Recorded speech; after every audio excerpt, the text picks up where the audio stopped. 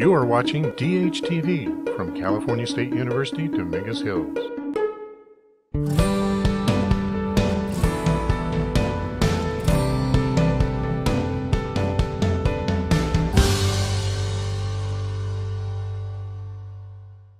Hi, I'm Dr. Pamela Kreiser, and welcome back to NCR507, which is our course in Research Design and Interpretation. Now today we're going to talk about two important topics: primary data collection and secondary data collection. And we want to distinguish the two before we get into the details. Primary data collection is where you as the researcher are the primary entity when you're collecting data, meaning you do it directly.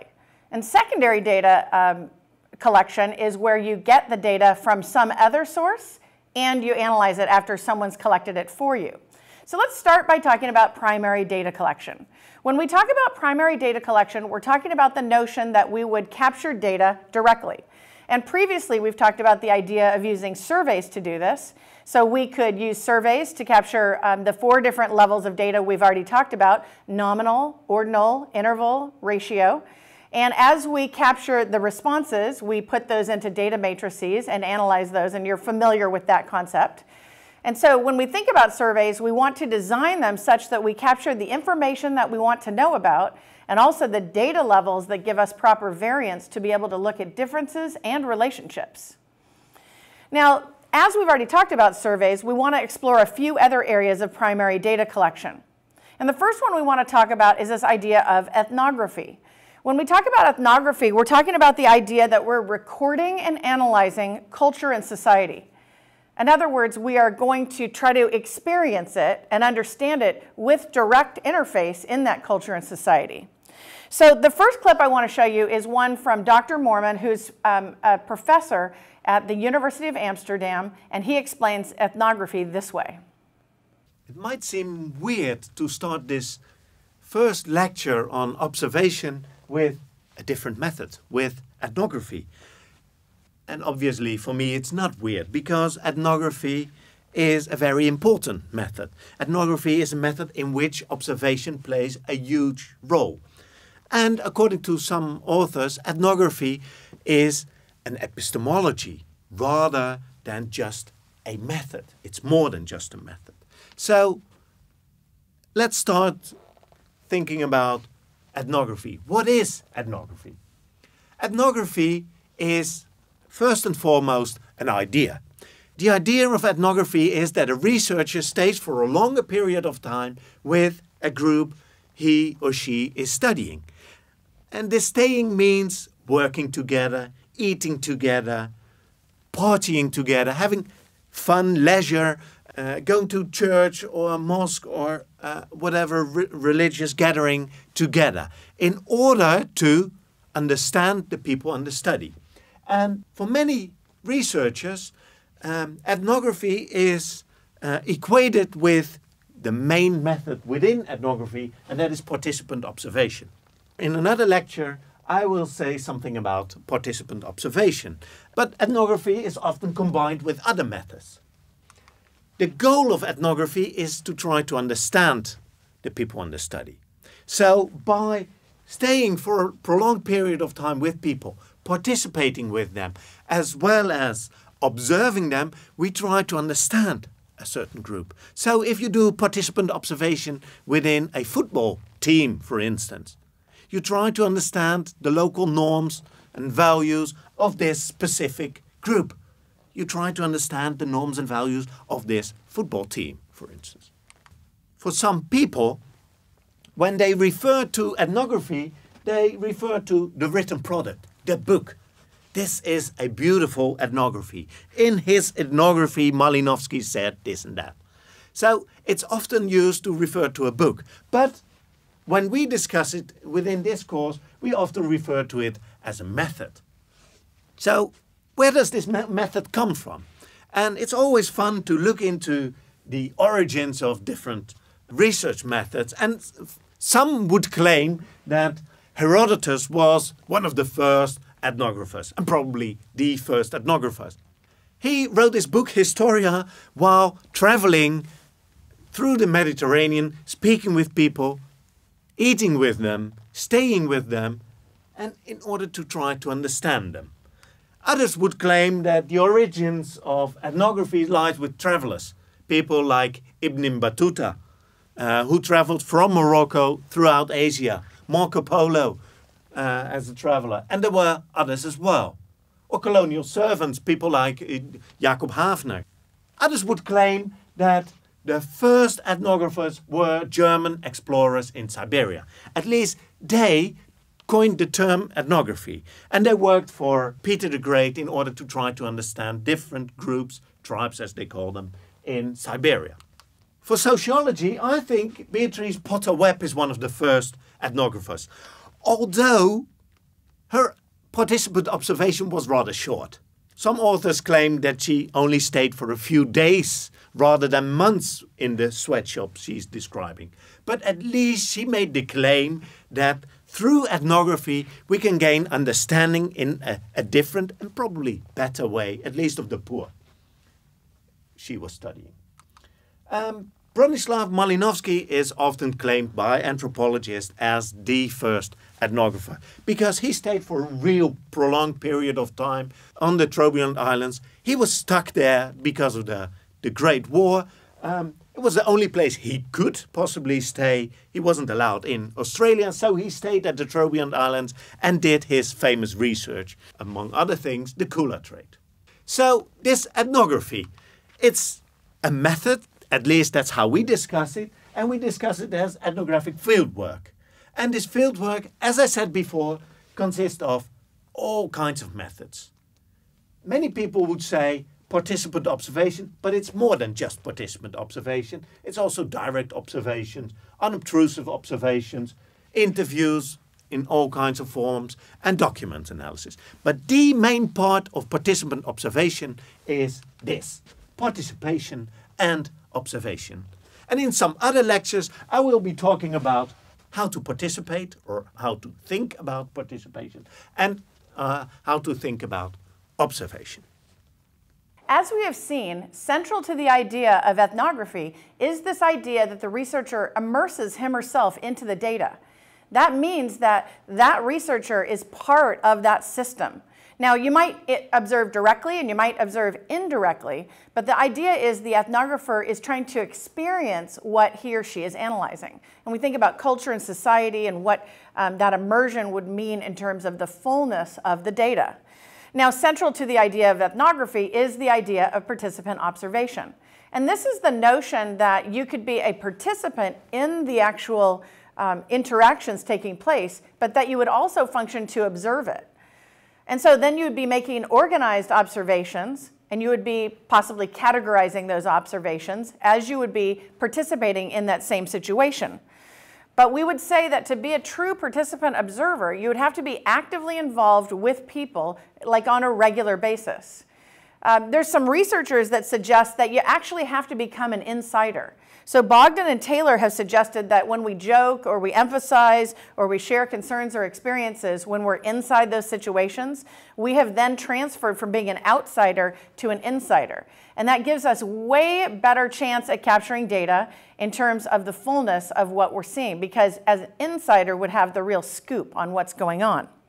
So let's continue to hear what Dr. Moorman says about this particular idea of the participant observer. In this lecture on participant observation, I would like to focus a bit on participation. But first, I would like to say something about why should we do participant observation. And there are several reasons for that.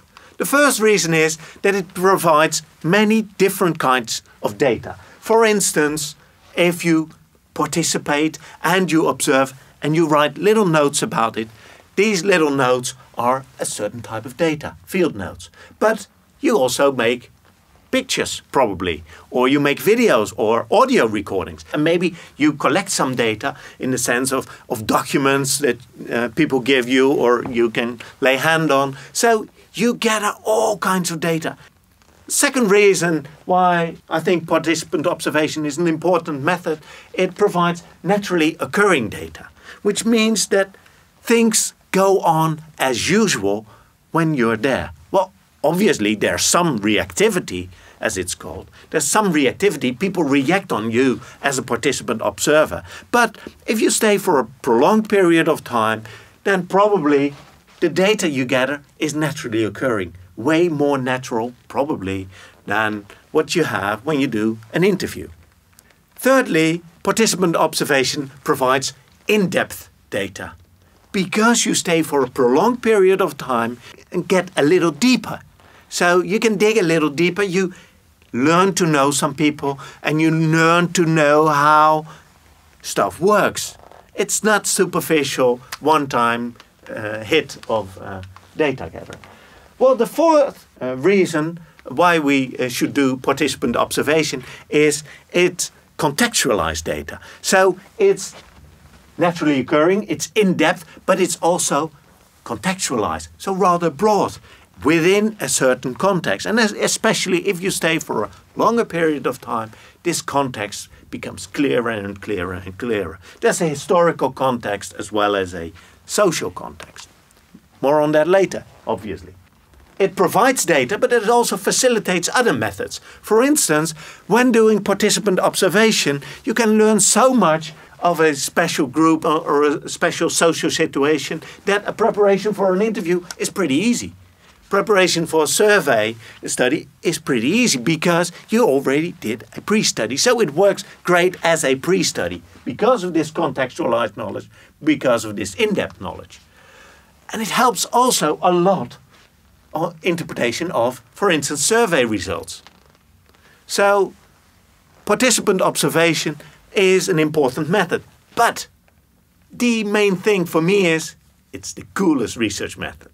Because you can go out, participate with people, study them at the same time. There are some special features of participant observation. And many authors write a lot about access. And in this course, we won't be discussing much on access, but access is very important. Obviously, participation is important. Your background, your skills, and your impression management. I will explain them later. What is also important is obviously observation. And observation meaning watching, listening, smelling, feeling, and tasting. And some would say posing questions as well. And the fourth important feature of participant observation is writing. And later on in this course, we will say something about writing as well. Let's talk about personal background. Because when you try to observe a naturally occurring situation, you bring yourself in. So people react on you. There's reactivity. Your age, your gender, your class, your ethnicity, your religion, they all play a role. And not just your age, your gender, class, ethnicity, religion, but many other features as well. And some of those features you can't really change easily. Well, you can pretend to be of higher class, or you could pretend a certain religion, but usually it's a bit hard to change in ethnicity and gender as well. And there's a last part of it, because if people perceive you to be of a certain age, a certain gender, a certain ethnicity, then it doesn't really matter whether you are really of a certain ethnicity or religion. The perception is there. So when you do participant observation, you have to deal with those stuff. It's not just background where you have to reflect on. You also have to reflect on your personal skills. And there are quite some skills necessary for participant observation. The first is language skills. I studied Tamil for 1 year before doing fieldwork in Sri Lanka. And I really tried hard in writing and reading Tamil. And when I came in Sri Lanka, I didn't understand a word of the people, and the people didn't understand a word from me. Simply because my Tamil was a classical Tamil, and their Tamil was, as they call it, Kochi Tamil, broken Tamil, they say. So, in the end, do you need to do a language course, or do you need just some phrases? Probably some phrases is often easier and maybe better. In some cases, when you do a research participant observation among bankers, it's really useful to learn the jargon. But not just the bankers, also people on the street, homeless people or whatever. So you need language skills. Do you need to mimic? When I did fieldwork in Sri Lanka, I started doing like this, which is very common. But Is it making fun of them, or is it mimicking them in a positive way? I try to mean it as a positive thing, but how do people react on it? That's a very important issue in participant observation. Another personal skill, totally different skill, is to create something I call explicit attention. So be really attentive to what is going on around you. What do people do? And you have to take notes all the time, not just on paper, but also in your head. And you have to train this explicit attention. You also have to train your memory, because you enter a social situation, you enter a village, and you want to look around and you want to see what is going on, and you want to remember it afterwards. You can't take notes all the time, so you have to work on your memory. And these two go together pretty well. There are other skills, and these skills are a bit vaguer and probably more difficult, and these skills are astonishment and naivety. It means that you have to stay a little bit naive all the time. You have to stay, as a participant researcher, a little bit naive when people tell you the stories you've heard before, because maybe there's something new in it, or maybe you can learn something new from it. So you have to try to be fresh and open, to be a little bit detached, while at the same time being involved. And that's pretty difficult. We'll discuss that later. You also need analytical imagination. And probably you can't get an analytical imagination just sitting in your chair watching a MOOC. Probably you have to go out and train yourself in field work as well as analytics. So try to interpret data. Try to interpret social situation. And the last skill is writing. And writing is a skill you can train, and you have to train that in order to do good participant observation, because in the end you have to write it down. And if you're a great participator, if you're a great observer, it doesn't mean a thing if you can't write it down. So a classical distinction in participant observation has been made by Juncker and Gold. And what they say is, well, as a participant observer, you play different roles. Now, one role is the role of someone who's relatively involved, and he or she might be called an observing participant, whereas others might be a little bit detached and a participating observant. And the extreme of the roles are either observant or participant.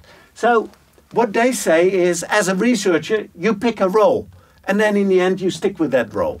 Most research methodologists nowadays would say, well, sometimes you're an observing participant. When you're dancing in a religious festival and you're part of it, you're probably not observing that properly. Well, maybe you're observing how not to step on someone's toe, but you're not observing the social situation that good. So maybe you're more of a participant or observing participant. Whereas at the same festival, after a while you sit down, you take your notebook and you start observing. You're a fly on the wall watching. The only way to deal with this is to reflect on it, because it means that the kind of data you gather here or you gather when playing this role is a little bit different. And you have to reflect on that. When talking about impression management, many people seem to think that impression management is something negative. But it's not. We do impression management all the time. When I'm taking the bus, I'm not talking to the bus driver like this. So when I'm taking the bus, I just give my card and so on. I play a role, the role of passenger. Well, when presenting for you in this MOOC, I'm playing the role of teacher. And it's different from playing the role of father or husband or football player. Pretty bad one, actually. So how do you present yourself? That's impression management. And that depends on your research topic, the situation in your research. And for every researcher, this is probably slightly different. Sometimes you can present yourself as a researcher. I'm a researcher, I'm doing research on this and that. But you can only do that when people understand more or less what a researcher does. So if people expect you to enter in a white coat, well, to act to them as laboratory rats, they won't really like you and won't probably be the best way to present yourself. And in participant observation, many people pose themselves as younger sister or younger brother, or as a fellow mother. And a very good role we can use is the role of a student, because a student poses questions all the time. A younger sister or a younger brother poses questions all the time. So it's really easy to take on this role as a participant observer. A fellow mother has probably the same experiences, so you can discuss these experiences. A fellow father probably as well. In general, this is the role that is often suggested, the role of an interested outsider, the role of the professional stranger. Goffman, the one who wrote a lot on impression management, once said, as a field worker, you sometimes have to play the donkey's ass. You have to be more stupid than you really are. And why? Well, simply because of this impression management. So, we've been talking about the background that is playing a role, the personal skills that are playing a role, and impression management. And I have to preach a bit.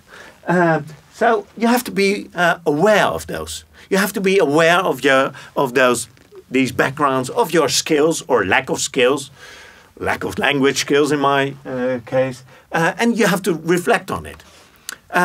You have to think, is this a disadvantage or an advantage? In what sense is this an advantage and in what sense is it a disadvantage? And how does it affect the quality of my material? How does it affect the relation with people and so the depth or the contextuality of the information? And thirdly, never forget, how ethical is it? So, how many lies are white lies? How many impression management is okay? And all these things you have to reflect on in order to do good participant observation. Now, as you function as a participant observer, of course you would need to record the data that you're seeing. And there are a lot of different ways to do that, but one way that's very common is to construct field notes. And these field notes are specific ways to jot down, to identify, ultimately categorize, and make sense of the experiences that you have as a researcher. But you would use these field notes as a way to capture, or a method to capture that information from the thing that you're observing. And so when we think about field notes, of course we know that there are some smarter ways to organize field notes. And so let's take a look at this next clip that talks about the specific way we might organize our field notes. A field note, first of all, is not a polished research paper. It's not a finished product. A field note is a note, after all. And it's a sketch, it's something to jog your memory in the future so that you'll remember what you thought was really important in what you observed in the interaction among some kids or between yourself and a child. It can be something that you write up very soon after you've had the fieldwork experience, so that it's fresh in your mind and you're not revising and revisiting and reviewing the experience you had. A field note is something that captures the heart of a situation. It captures the feelings that the participant observer has or had, as well as the feelings that he or she perceived the kids having in that situation. So a field note is something that captures that freshness so that you can remember it later. When you come back and you're using that field note as a tool for writing a research paper, you want it to be as specific as possible, as concrete as possible, so that it recalls that experience that you had as vividly as possible. A field note has like 5 or so really important components. And those are that it conveys context. It communicates the overall picture of a particular situation or circumstance. And then it focuses in, uses very concrete detail to evoke what is happening in that context.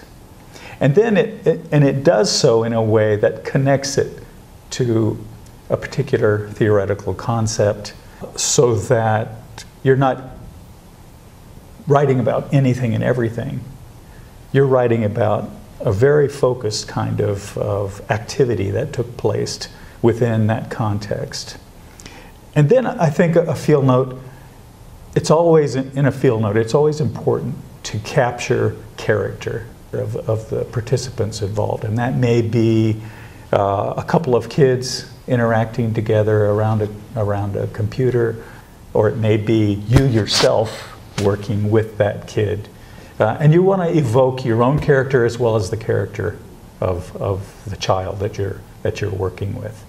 You want to do it in very specific detail, so that you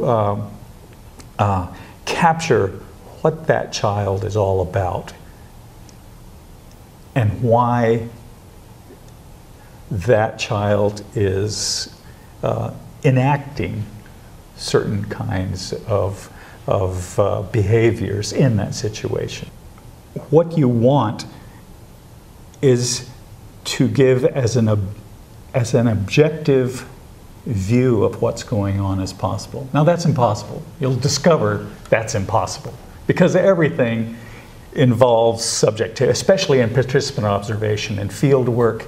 You're involved, you're implicated in the situation. You're not separate from the people that you're participating with.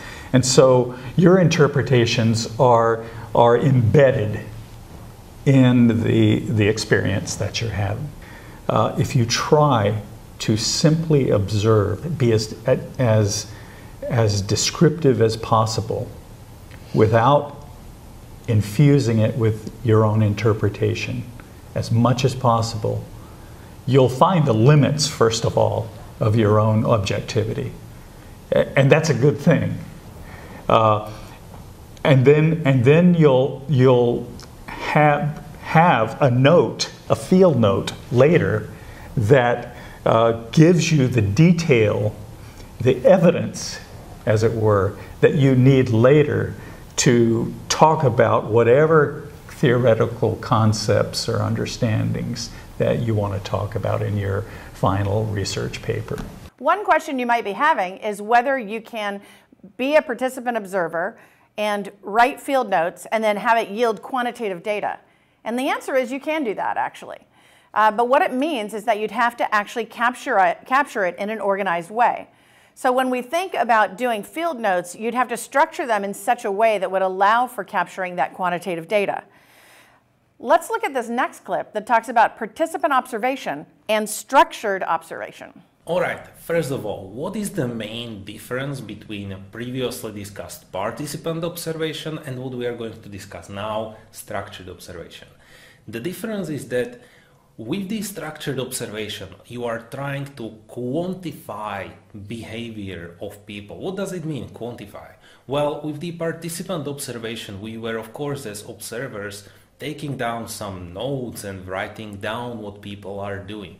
But with structured observation, we will be trying to do this in a structured way, meaning that we will come to this workplace that we are going to observe with something that we call coding sheets, and we will have a predefined set of points that we are going to observe.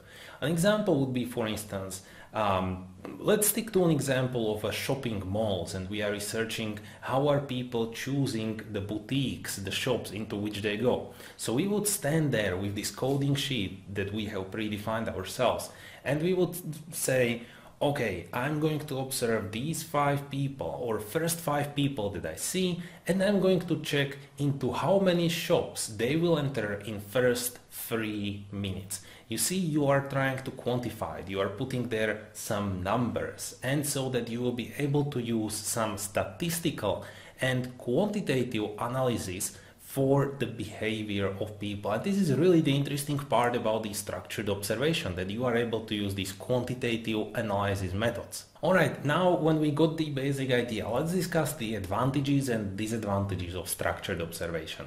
First of all, this data collection method can be sort of used by anyone, or you are one researcher, the main role in the whole research. Now you can employ someone to conduct this observation for you. So for instance, you make this coding sheet that should be conducted on the place of observation. Now you can employ 5 students and they will be simply filling it in. So it can be sort of used by anyone, and that's a great advantage, especially if you would like to collect large amounts of data. Second of all, this observation is a bit more reliable than the previously mentioned participant observation, especially because of the fact that you are trying to quantify the behavior of people. Generally, the quantitative methods and the quantitative part of research is a bit more reliable than the qualitative studies. Third of all, we have ability to examine the relationships between events and relationships between variables. Because due to the fact that, again, we are quantifying things, we can really identify events and variables, and due to that we can examine the relationship between them. So you see, structured observation will work very well with a descriptive research nature. And finally, the structured observation can really get you to a natural setting. It can really get you to the phenomena, but still keeping this your objective view. So on one hand, you really can get the subjective behavior of people. What do they really do and how do they maybe feel about things, but you are still keeping your objective overview of this whole thing. So structured observation has a lot of advantages. On the other hand, there are also certain disadvantages, so let's discuss them.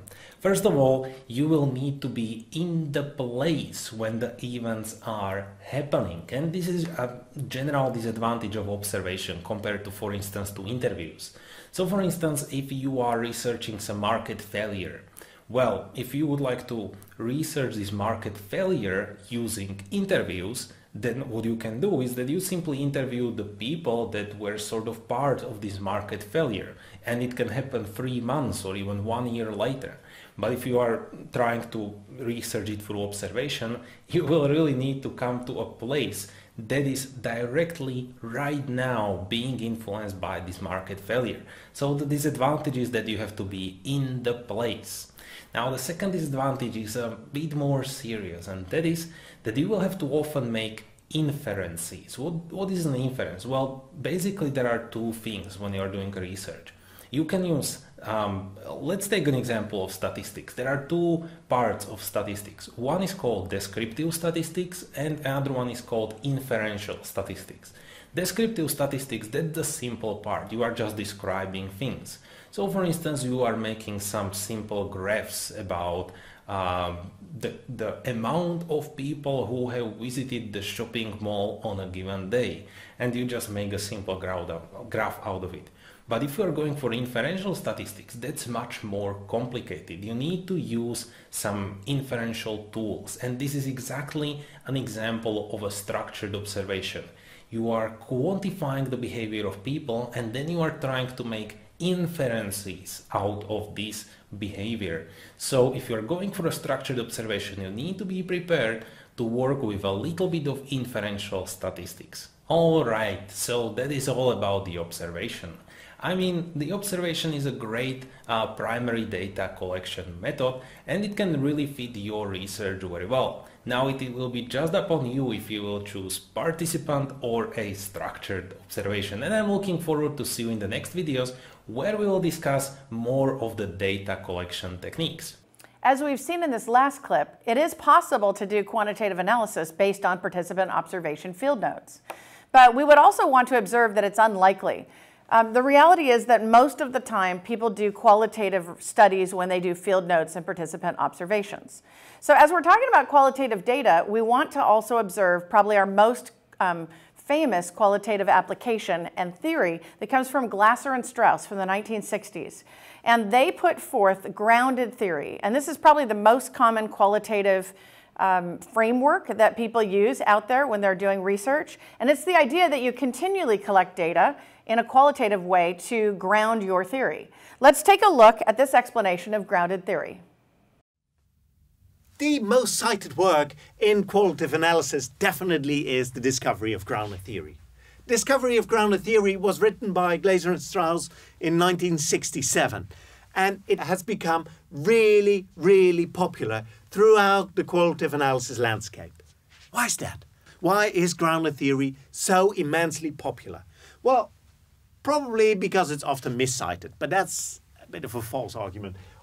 Why it's so popular is because of its influential key concepts. Several key concepts in grounded theory, several key elements in grounded theory were really revolutionary, new, and triggered the sociological imagination of many researchers.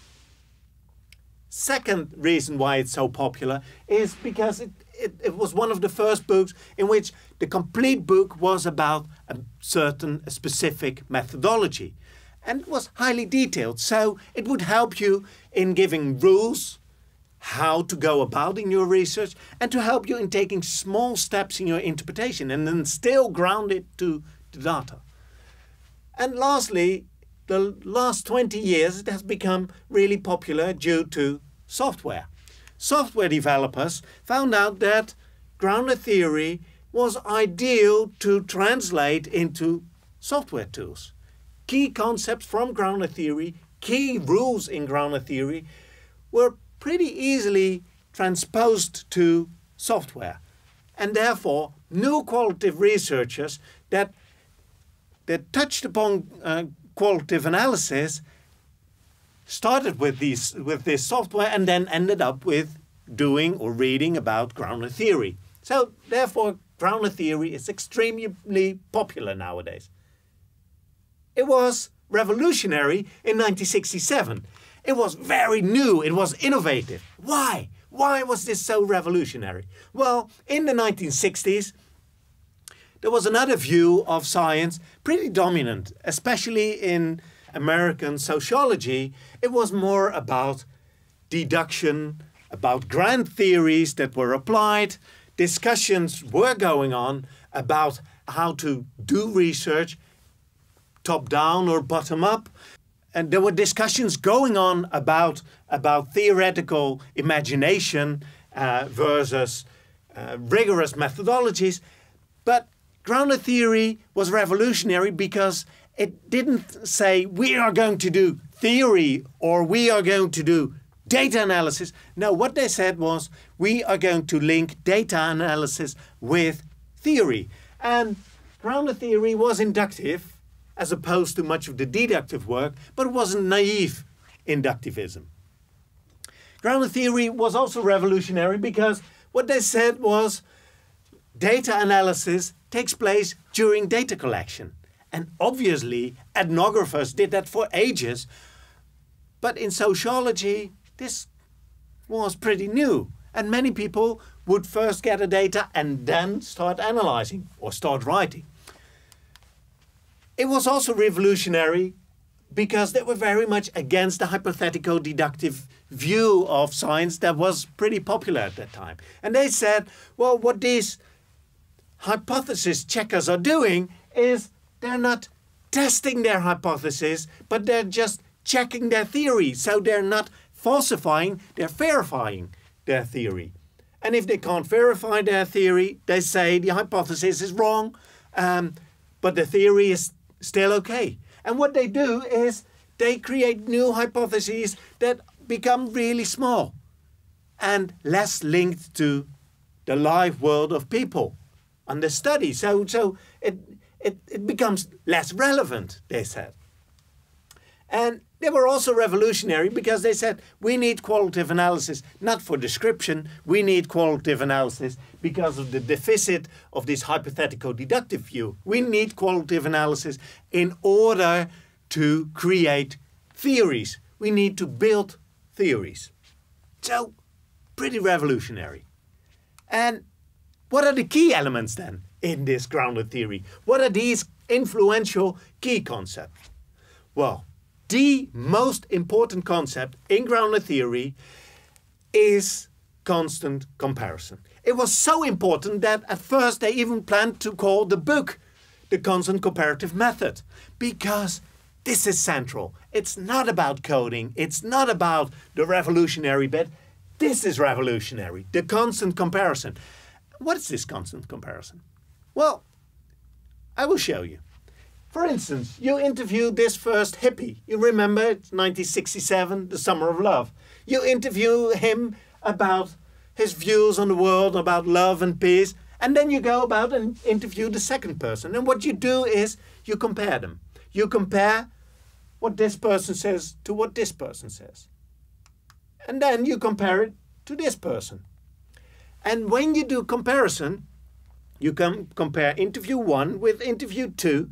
And in order to do so, you have to reach a higher level. Why? Because always when you compare, especially when you compare 3, 4, 5 different interviews, you have to reach a higher level in order to do this comparison. You need a more abstract level. So you reach concepts. So when comparing this interview with this interview, with this interview, with this interview, at a certain point of time, you start to talk about similarities and differences, and these are on a more abstract level. So at first you're comparing data with data, and then later on you start comparing these concepts with new data. And then new data again, and new data again, and new data again, and again. So what you do is compare data with data, data with concepts, concepts with data, and then you start to compare concepts with concepts. So these are little steps you take. Constantly you're comparing data, data, data, concepts, concepts, concepts. And that's revolutionary. Second key element of grounded theory is its strong focus on the research process as a process. How? Well, first they used the concept of Blumer about sensitizing concepts. Every concept is temporary and they're provisional, they give some guidance, but that's it. You shouldn't pin them down. They're not written in stone. Concepts are temporary and you develop them throughout your research. So it's a processual approach. The second bit is that you're testing for deviant cases. Like in analytic induction, you are on the lookout for deviant cases. In your constant comparison, you try to find these deviant cases because they help you. Similarities help you, definitely. But contradictions help you probably much more. A third aspect of this focus on process is the writing of memos. Way more important than coding is the writing of memos in grounded theory. In order to build your theory, create your transparency, your famous audit trail, and reflect. The third key element of grounded theory, and the third revolutionary aspect of grounded theory, is that sampling in grounded theory is completely different from sampling in survey research. In survey research, you take a small sample with which you try to say something about the population. In qualitative analysis, that's often ridiculous. What you want to do is to take a small sample and say something about theory. So what you try to do is not representation, but saturation. You try to have theoretical saturation. And theoretical saturation you reach when your theory is so sophisticated that every new data point, every new interview does not lead to more refinement of your concepts or your categories that you've created. The fourth key element of grounded theory is, as I said before, the creation of a theory. Rather than just describing, Glaser and Strauss said, we need theories. Theories that are connected, grounded in the data. So what steps do we need to take then when doing grounded theory? Well, as Glaser later said, all is data. So when you gather your material, you can gather everything. You can use interviews, you can use observation, you can use advertisements, you can use anything that is relevant for you. So all is data. And then when you do this constant comparison, you compare data with data and concepts will arise. And not just a single concept, but many concepts. And from these concepts, new categories arise. And these categories, they do not arise automatically. No, they arise because you compare a concept with a concept. And you say, well, maybe they fit in. Maybe this is a subform of this category. So you try to organize all these different concepts into categories. Many people would call these codes. And then you try to link those categories to certain properties, probably some conditions or consequences or any other properties of these categories. And you try to link these categories to each other by relations or theses or theorems or whatever you want to call them. But you try to relate these categories. And in the end, you try to create a core category, a single category that is the most important aspect of your complete theory. And you try to build a storyline around this core category. So this looks pretty simple, but is it? Well, obviously it's not. In later forms of grounded theory, many discussions how to go about and how to do this and how to take these steps have been held. Now, this core category is very important in thinking about different levels of theories, different types of theories. As you can see here, there are two dimensions of grounded theories. First, there's the dimension of substantive versus a formal theory, and there's the dimension of micro theory up to macro theory.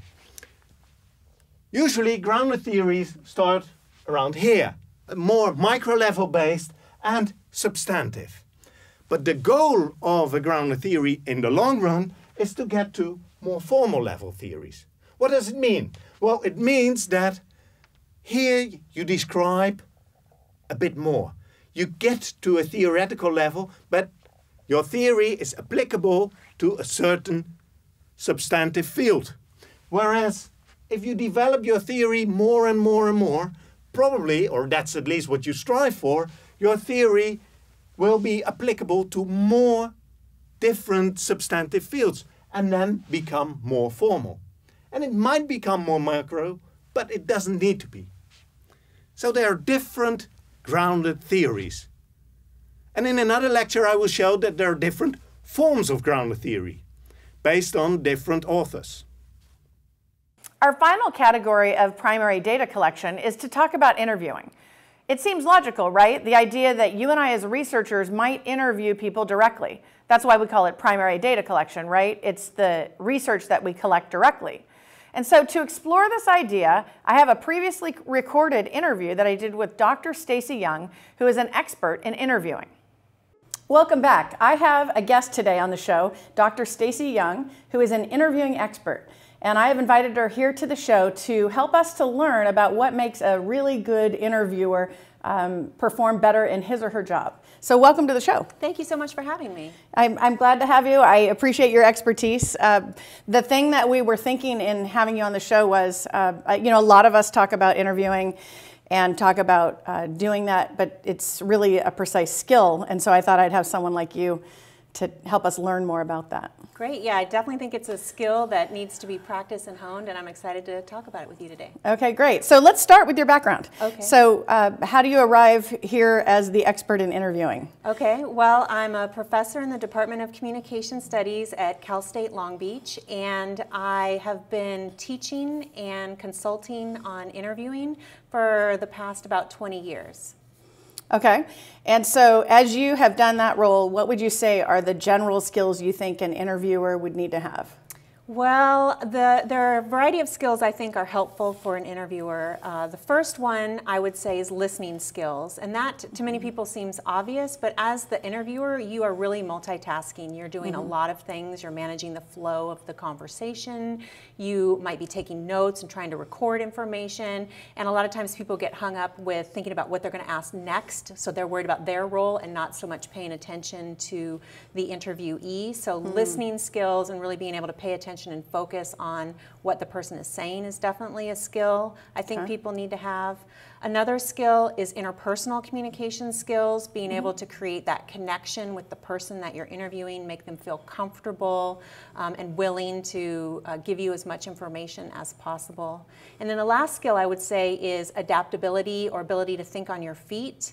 I see a lot of new interviewers where they will stick too closely to their schedule of questions and they won't kind of go with the flow of the conversation and deviate from it. So the ability to veer off or away from your original plan can be helpful for an interviewer. So that's interesting. So I'm thinking about the listening. It seems like that's something you could practice and be better at. And then you talked about the being able to kind of think on your feet. Can you learn to do that? Like, is that something that comes through practice or? The best way, I think, to get it is through practice. But you can practice with your friends, your family. It doesn't have to be in a formal interview situation. It's just that ability to kind of flow with the conversation instead of sticking to what your original plan might be. So that kind of has a little risk, it seems like. Yes, like definitely. You don't know where it's going to go. Exactly, and I think that's why new interviewers tend to focus on the questions that they've prepared ahead of time. They know those questions, they're comfortable with those questions, and whereas when you're having to think on your feet, it puts you in more of a vulnerable position for sure. But then maybe the payoff, it seems to me it's kind of a risky move, but it maybe has a payoff with it, like that if I decided to maybe explore an area that I wasn't perfectly comfortable with, I might discover something maybe that's even better than what I originally planned. I don't know. What do you think about that? Yeah, absolutely. I think that that's really the benefit of it, is that a lot of times people go in thinking they know what they want to find out, but if they open their ears to the listening and think and be able to adapt on their feet to the questions, they might end up getting a lot better information than what they even originally thought they could. Yeah, that's good. I guess the one area, of course, that's communication-based, you talked about relating interpersonally. Break that down for us. What kind of skills or behaviors would you say belong in that conversation? Well, so there are a couple of things related to that. And the first one is rapport building at the beginning of the interview. That really is a proactive approach that can pay off in the long run. So taking a few moments at the beginning of the interview to try to connect with the person in some way, whether it's finding a commonality between you and the person that you're interviewing, or just getting them to talk, kind of warm up to the process before diving right in. That's one way to create that connection. But then throughout the interview, a lot of it has to do with your nonverbal communication. Are you making eye contact? Are you responding with ahas and go-ons and nodding your head and that sort of a thing, and seeming engaged and interested in what it is they're saying? So how do we, I guess, get better at that? Because it seems like if we practiced and did those things, we might be better, but are there people that are generally kind of more skilled than others, or is it teachable? It's definitely teachable. I mean, I think some people feel more comfortable with it, or it could be it's more second nature to them. But I think as long as you're aware of wanting to improve on your nonverbal communication, you can.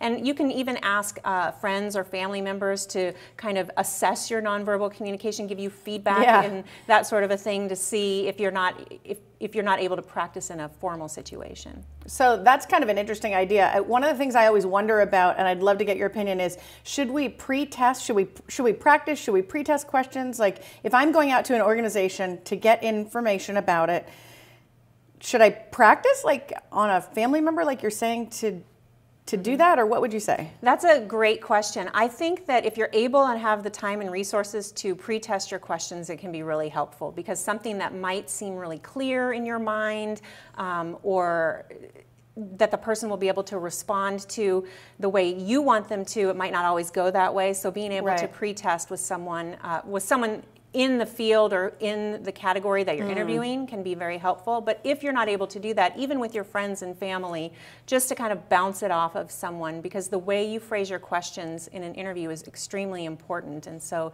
it's definitely worth taking the time for that pre-planning. I like that comment about practicing the questions with with someone from the area that has the knowledge.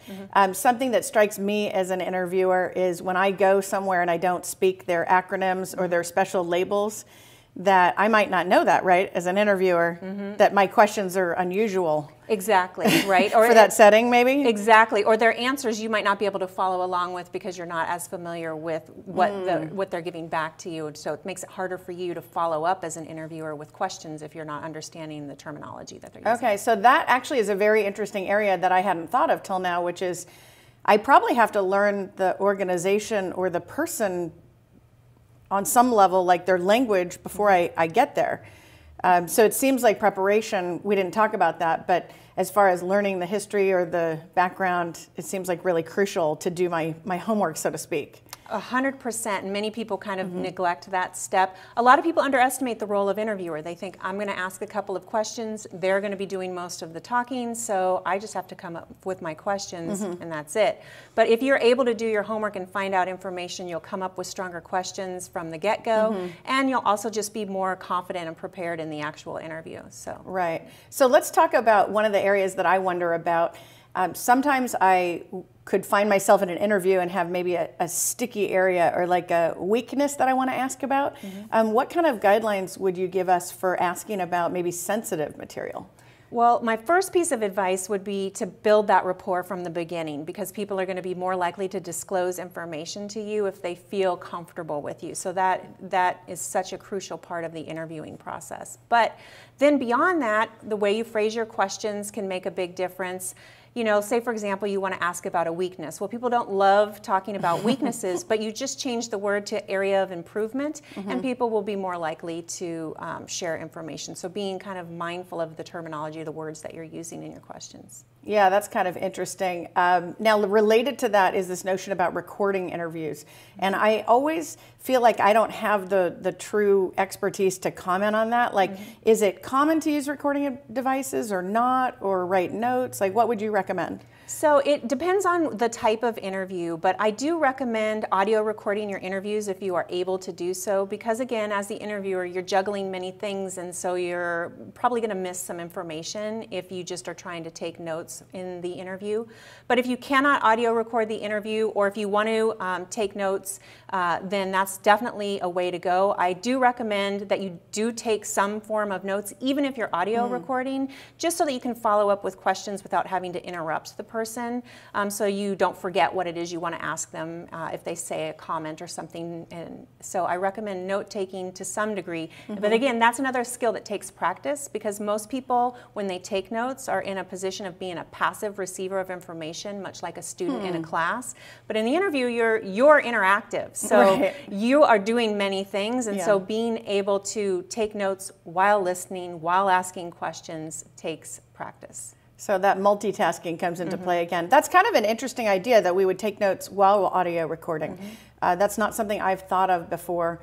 I think maybe either or, like I would be writing notes or recording. Right. But that's kind of interesting that I might miss, as you say, maybe some prompts or some follow-up questions while someone's recording, and maybe fail to ask actually something important. Right, and it's kind of just a backup, just in case your audio recorder fails you. Yeah, true. And also, it makes people feel important when you write down a few things that they say, and so it helps with that kind of creating the good vibe of the interview that you're looking for. And I feel like I should have done that now that you're saying about, I have this pen here and I haven't written down a single thing, so I'm going to pretend to write something. Thank you. Thank you. It makes me feel important. That's good, because I've realized that I haven't done that. So as far as the challenges, you teach people this skill all the time. What do you think are a few of the challenges that people face? You talked about multitasking. What else would be on the list? Well, I think being mindful of the influence that you have as an interviewer on the situation, so making sure that you're asking neutral, open-ended questions can make a difference. And another challenge that interviewers have is managing the environment that you're in, that you're doing the interview in. And so you want to be mindful that you're in a location that the person feels comfortable disclosing whatever it is you may be asking them about. And also that you're mindful of distractions that might throw you off or might throw them off if they get interrupted or disturbed in some way. Oh, that's interesting. So I haven't thought too much about location. That's a very interesting notion, that especially combining that with like a weakness. So if I set someone up potentially to talk about an area of improvement or a weakness, and then I put them in an environment that's not very positive, I probably have strangled the communication on some level, right? Absolutely, absolutely. Yeah, that's interesting. Now, one of the things to ask you about is when you do your training, you talked about rapport being the first kind of the stepping stone, I guess, to being able to do the interview. What do you think is the most important tool of the interviewer? Like, I have my opinion, but what would you say is the... I would say definitely the wording of the questions make a big important part of how the interview is going to go. Okay. So I would encourage people to be mindful of the phrasing of their questions. You can ask a closed-ended question and still get a long-winded response. Yeah. You can ask an open-ended question and get a short response, but it sets you up for success if you're really strategic in the questions and the way you have them phrased.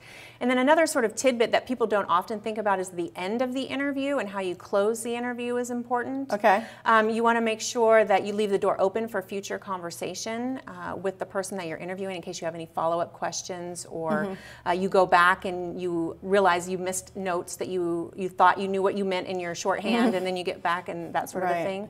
And I even recommend sometimes sending a thank you note or email or something of that nature, because that creates a good feeling between you and the interviewee and makes them maybe more likely to refer a friend if you're trying to do a snowball sample, that sort of a thing. Right. So that can be another good strategy for you to use as an interviewer. I'm writing that down because I not that you're not important, but I want to make sure that you feel important. Thank you. That kind of got me thinking, though, about on an interview, is it customary to provide a copy? Like, let's say I was doing it for research purposes or exploratory field kind of research, maybe informational interviewing. Is it customary to provide a copy back to the person I interview? What would you say about that? You mean of your notes or the questions? I don't know. Just, I mean, you have the audio recording is one, or maybe some of the answers when you refine your notes. I don't know. Right. So when I do research with interviews, oftentimes I will give their responses back to the people that I interviewed to allow them to either clarify something or maybe eliminate something, like I wish I hadn't have shared this with you, or I don't want this to be part of the report, or that sort of a thing. Oh, that's very interesting. Yeah. I don't know that it's necessarily customary or required, but that is something I've done in research interviews for sure.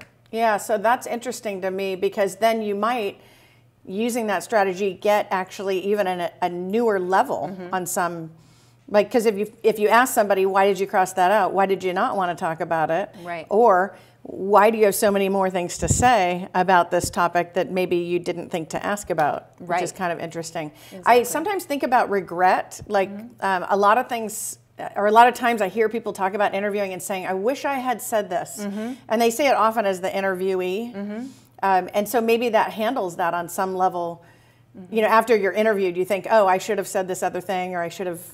Absolutely, because I think people do. They go back, they kind of ruminate a little bit about the interview, and they think, oh, I wish I had added more or done this differently. And so it gives them that opportunity to do that, and you do get a lot more information that way. Yeah, that's very good. So the last question to ask you is, what advice would you give overall? And I know you've given some advice, actually, so it maybe duplicates, but what kind of advice would you give someone who hasn't really done research interviewing per se? I would say definitely do your homework ahead of time so that you feel prepared and confident. Don't underestimate the power of the rapport building at the beginning of the interview. Try really hard to deviate from your schedule of questions and follow up with what the person is saying so that it feels more conversational. A good interview feels like a conversation with extra questions, basically. So really working on that. And then being mindful of the way you're phrasing your questions, and finally closing strongly. So the best way to do all of this is just practice. Practice with anyone and anyone that's willing. Yeah. So gather the family and friends, fellow students, whatever, and practice. And I think that's something that maybe is becoming a lost art a little bit. That in this day and age where we rush around and we have all these different ideas that we're doing, maybe that's the good news, is that we still can actually engage in regular communication with each other and practice these skills. Absolutely, I think so too. Yeah, so, well, thank you so much for coming on the show today. I really appreciate it. We enjoyed hearing from you about some of the tips that you would give us, and of course the great reminder about rapport, communication, and getting out there and becoming better. All right, well, it was my pleasure to be here. Thank you very much. All right, thank you. So the second part of data collection to talk about today is this idea of secondary data collection. Now, let's be honest, we live in a data-driven world, and the idea behind that is that there's so much data out there that people are collecting that so often much of it goes unanalyzed. I know that seems hard to believe, but we collect data these days on everything. Now, the other thing to know is that there are a bunch of data warehouses out there and different consortiums that actually regularly collect data that can be secondarily analyzed by someone like you or me. Well, what does that mean? Well, that means that they're collecting the data on a regular basis, and then we could come behind and actually perform additional analyses. This first clip talks about secondary data analysis. So the definition of secondary data is very clear. Secondary data are data that have already been collected for some other purpose than your research. So the definition is super clear, but I see often students misunderstand it a bit when it comes to use of secondary data for their research. The first question that might arise: why should we use data that have been collected by someone else for some completely different purpose? Well, the idea is that data or data collection is an expense. It is sort of expensive to collect the data. Let's say that you have to travel, so you are going to have some travel expenses. Of course, you are going to have time expenses. So collecting the data is an expense. If you use data that have already been collected, well, you will save these costs. Now, the other question that might arise: why would someone allow us to use his or her data? Obviously, this person had some expenses, and now it should be us who will use this data.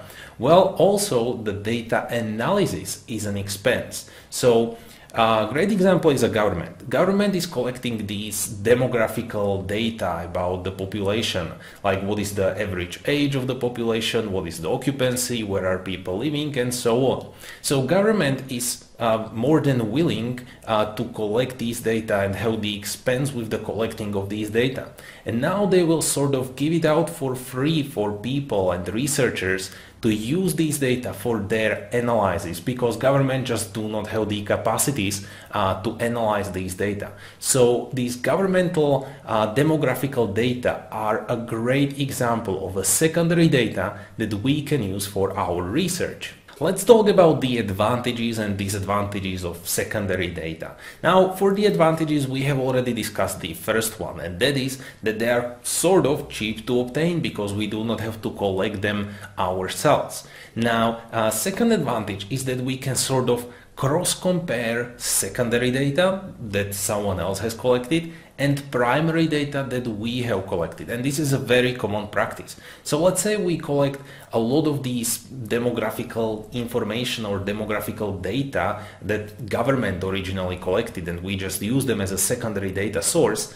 And then we by ourselves collect some specific small amount of primary data, and we cross-compare these two, and thanks to that we will get some interesting research results. So that is second advantage, we can do this cross comparison. Now, third advantage is that we can use secondary data to have great primary data collection. I know it might sound hairy, but let's think of it this way. Let's stick to the example of these governmental demographic data. So we take them as a secondary data, and from them we as a researchers learn something about the population that is out there. And thanks to this knowledge that we have obtained from secondary data, we will be better able to collect the primary data. So for instance, we will know that with our questionnaire, we should aim for people who are aged 25 to 30, because this is the age group that is mostly working in the field that we are interested in. So secondary data can allow us to have greater or better primary data collection. Now let's go for the disadvantages of using secondary data. First disadvantage that I really have to mention is that I see students very often misunderstand what secondary data are. Yes, it's really true. Just keep in mind the definition of secondary data. It's the data that have been collected for some other purpose than your research. So first example of misunderstanding can be, let's say that you are reading through blogs of experts in the field and you are reading through academic articles. Those are not secondary data. Yes, it has been created by someone else, but it's not data, it's information, and these articles and blogs are actually going into your literature review. So it's not data, and hence it's not secondary data. Another misunderstanding example can be, you are going for these governmental demographic data and you feel like, hey, I'm collecting these data myself, I'm accessing those databases, I'm retrieving the data, I can consider it being primary data collection. But no, those are secondary data. So if you plan to use secondary data, be very clear about the definition and be sure that you know what secondary data are. Second disadvantage of secondary data is that even though you find some secondary data that might be useful for your research, they do not really fit your research purpose. Let's say that your research is about how income of people influences the choice of their dwelling. Where do they live? Are they living in a flat or are they living in a house? And so you would access these governmental demographic data and you would feel like, wow, I'm pretty sure I can find this information there. And in those demographical data, you'll find all kinds of useful information, such as gender, age, you will even find income, you will find occupancy. But that last thing you will not find there, and that is the dwelling type. Where do people live? So quite often it happens that even though you find great secondary data source, they will not fit your research purpose, so that they are not really useful for you. And final disadvantage is that you do not have control over data quality.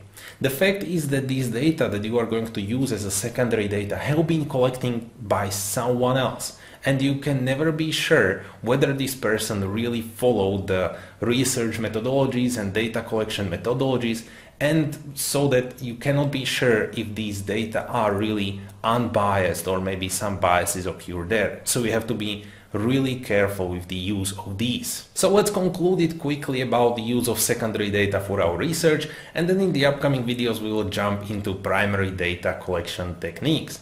So secondary data can be really useful for your research, but as we have discussed, there are certain pitfalls that you have to be aware of when you are going to use these secondary data. So we can see that secondary data analysis can help us with our research. But you might be asking, well, why would I use it? Like, what would be the point of doing that or putting that as part of my research program? Well, the idea is that it might come down to a few different things. One is it might save you money. Some of these data warehouses that continually collect data offer their services for free. And so you might, as a researcher, explore what is the existing data as a way to kind of get a handle on what's going on in terms of that variable or those questions of interest, and save a lot of money doing it. You also might decide that you need a larger sample size. So as you think about inferring to a greater population, and you need to take a sampling to be able to do that, you might say, well, analyzing secondary data is very useful in that as I analyze it, I can have the sample size I need to be able to make that inference. Now, sometimes researchers use both methods. So you might consider that as well. You might think, oh, I will use secondary data analysis as my first wave or first notion of interest, and then I will do primary data analysis after that, where I might follow up with interview questions or field observations, kind of getting a look from both perspectives on the same variables.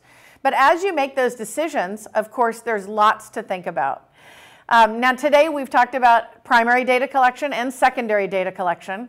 We've talked about in primary data collection the idea that you and I might do surveys, we might do field observations, ethnography, we might even do direct interviews in order to directly or in a primary way capture our data. And then we've also talked about secondary data collection, this idea that there's so much existing data out there, data that you and I can analyze and put into our research. And so as we think about both of those ways, we have a good picture of what are the options that are out there for us as researchers. Well, that's what we've covered today. And this is Dr. Pamela Kreiser, hoping your day is not just different, but significantly different.